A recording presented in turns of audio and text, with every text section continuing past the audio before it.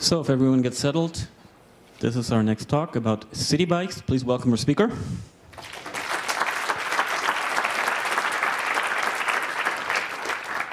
Okay, thank you all for coming. I'm Lluís Esquerda. I'm a dinosaur. And many years ago, well, first a question: how many people here know about the bike sharing systems? Okay, that's huge. So many years ago, I had this problem that there was no Android app for the local bike sharing system in Barcelona. So while trying to create it, I found out that there was no open data available for me to build this app. So that's when I learned scraping, which is basically some piece of code that connects to a website, extracts information, and you do something with this data.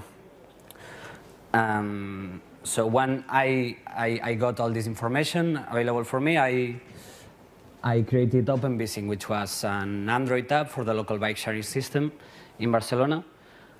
And when that was already working, I found that Barcelona was not the only city in the world with one of these bike sharing systems, and that many other cities all around the world had exactly the same problem, which is that there was no data available for developers to create apps or projects. So instead of creating more apps or more different cities, I created Citybikes, which is a bike-sharing network aggregator for as many cities as it can fit. Nowadays, this thing that started in Barcelona, it currently supports more than 480 cities in all the world. And it's grown into this by this Python library that started the project. The good thing about this Python library is that people can contribute these spiders for their own cities. So let's say a developer from Italy wants to add support for some cities in Italy. He will just contribute to PyBikes, which is the core part of the project. And I don't have to do the work for him. I mean, I don't have to code this. He will do it. He adds supports for his own city, or maybe it breaks, and he will do it. So that's the cool thing about the whole project. When you have an open API, then people can start creating many things around it. And this is an example of many different applications that work with Citybikes. And then we get to this point where nowadays we assume that data, open data or something, it's a reality. But this is the sad part of it. It's that more than half of it, of all the information contained in Citybikes, it comes from scraping, and then only 42 are licensed actual sources.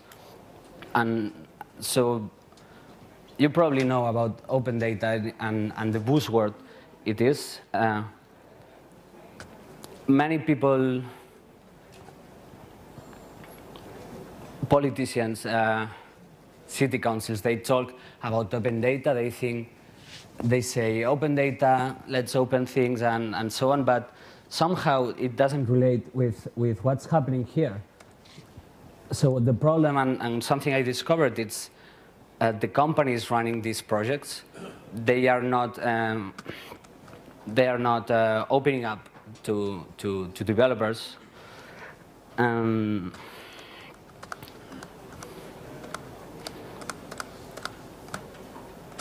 And that's the main issue with these guys. It's that, for instance, these are the ratings for an unofficial app for bike sharing, and they are terrible. And when you have the open API, all these apps have great ratings compared to the main project. For instance, this is a website of one of these bike sharing systems, and this is the map that they have on the website, and it's not an actual map. It's an image of a map, and you can't even click on it. They did that because they want they want to avoid people spidering this website.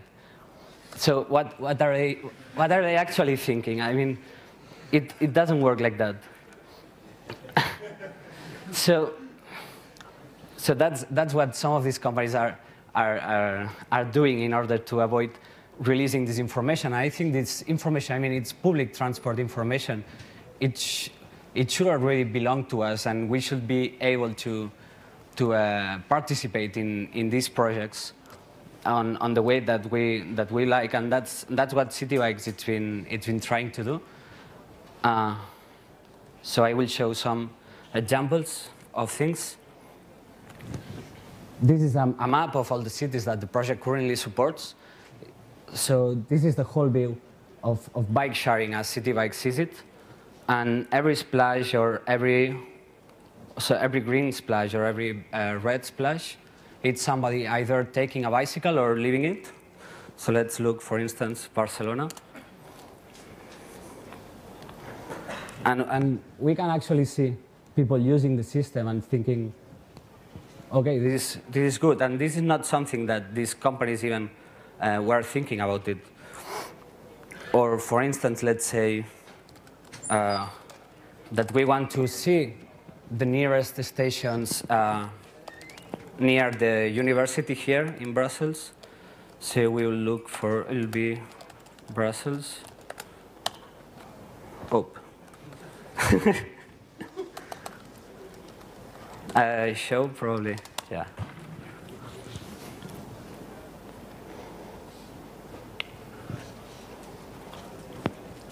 So it found the network. Sorry, the internet, it's a bit slow. I should have known that. But we can now consult bike sharing system right on your terminal. And that's good. And that's something that the companies providing these services wouldn't provide by themselves, because they didn't even think that it's something that people would want. I mean, who would like to check bike sharing system on their terminals? Or some guy even created a Telegram bot using the Citybikes API. So let's look, and you ask the bot, okay, leave me Brussels. He asks, I don't know, less than 1 kilometer, and he sends you where the stations are, and how many empty slots, free slots, everything. So the main point with all of this, and why it's important to me and why I'm developing this project, I mean, it's not about bikes anymore. It's about trying to show the companies, trying to show city councils all the benefits of releasing this information. So we hear a lot with open data. We hear things like, we are releasing information, but there are not enough people doing anything with all this information. And the main problem, it's not about the data they are releasing, it's the quality of it. And for me, this project shows that when you release quality data that it's useful to people, people are eager to participate, even in a public project that it's funded with public or private money. And that's for me, that's the importance of the whole project. That these city councils should learn that people really want to improve things, not even if you are not hired to do it. And so in a sense, this project, the main purpose of this project, in fact, it's disappearing, because so right now we have this is like a middle part. I'm extracting this information, I'm putting it out there in clear, but the best world or the future world that we would like is that Citybikes, it's not a necessary project. It will mean that all this information is already available for everyone. And at that point, when the project can finally be shut down, because the information is already out there, then I will think I will have completed the task.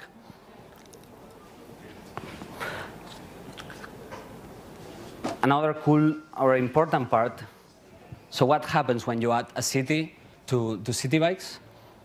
It's that suddenly, let's say there is a new system appearing in a city, when they get supported to the API, suddenly all the unofficial applications that there are on the market, they work with the city. So even the city council, in some way, they wouldn't need to create their own app, their own shitty app, usually. They can already use all the different many applications that are using it, and that's something really, really important, which is, in the end, it's the user choice. So as a user of one of these systems, you should have the right to use whatever application you want to use. You shouldn't be forced to use only the official one. Some would respect your privacy, some wouldn't, some would look nicer, or even you could develop your own because you don't like any of them. And having that choice, having that power, it's what it's all about. Thank you.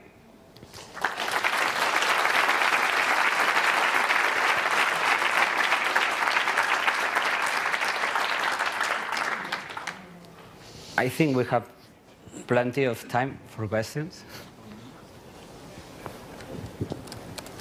So is there a set of APIs that you sort of support or have developed that you can say with a new scheme, you can say ahead of time, go to the city and say, right, whoever implements this needs to implement this set of APIs? And also sort of leading on from that, have you thought about sort of perhaps even implementing open design systems for the hardware that the schemes need to operate as well?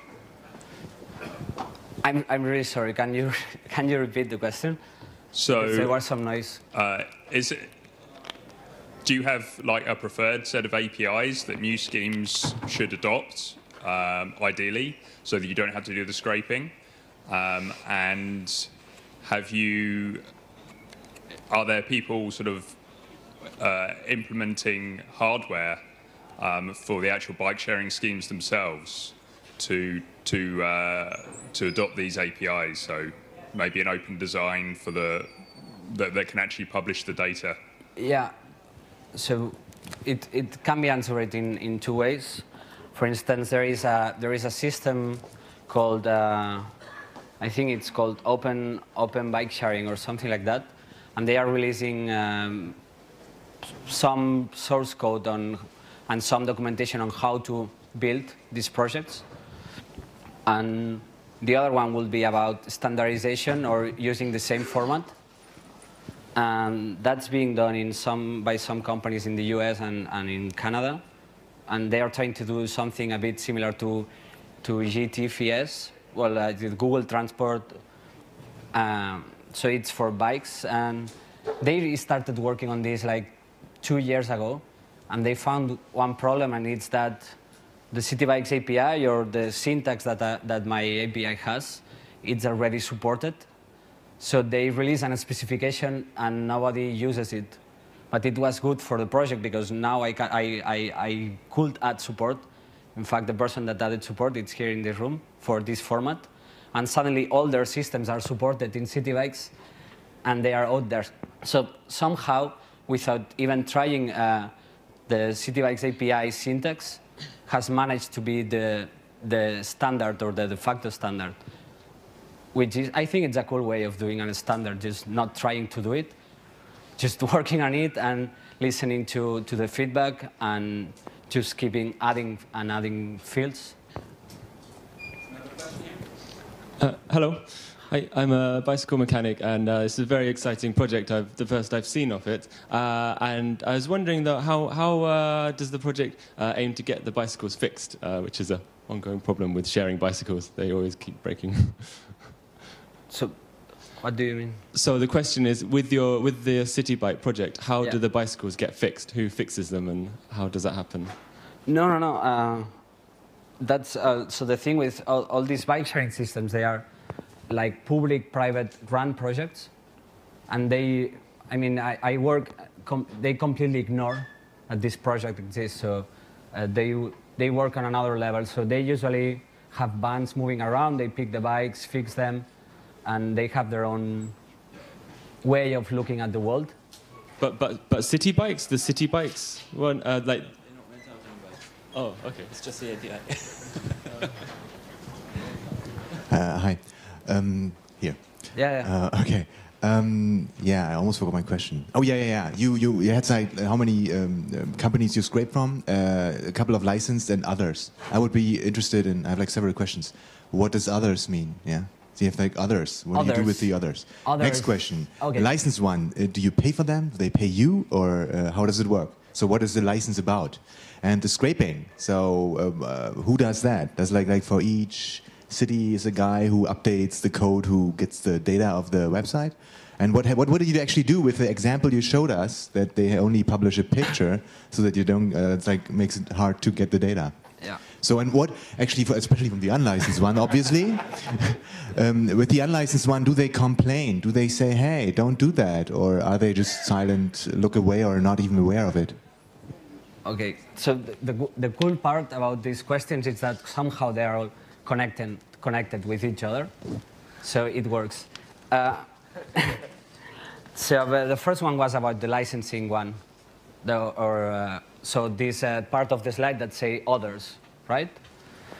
Others mean private sources, so it's either a reverse engineered API or it's some JSON feed that it's feeding their website, and it doesn't, because it doesn't have a license.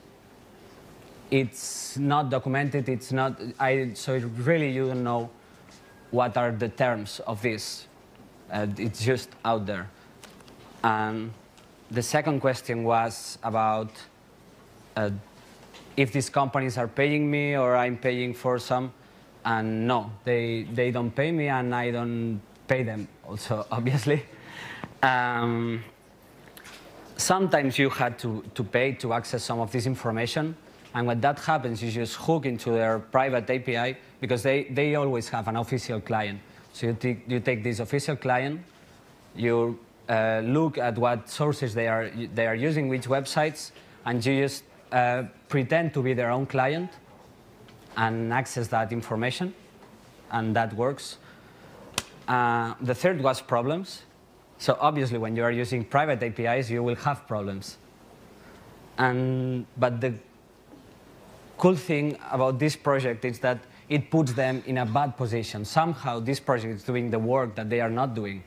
So they don't want to be the bad guys that will appear on a local newspaper, like big company shuts down a nice guy that was trying to do a favor to the bike sharing users. So they just ignore it. I don't know, maybe some of them even ignored it completely, like they don't even know how it works or how that happens. I remember one day talking with one guy that was working for one of these companies as a technician, and he told me, oh, wow, you are the guy that did this. How do you access this information? I told you, I mean, you should know, right? And I think I forgot about the fourth question. Maybe you guys can talk afterwards, because we're really out of time, and there's the next talk that's going to start in 2 minutes. Okay. Give him a big hand for the brilliant project.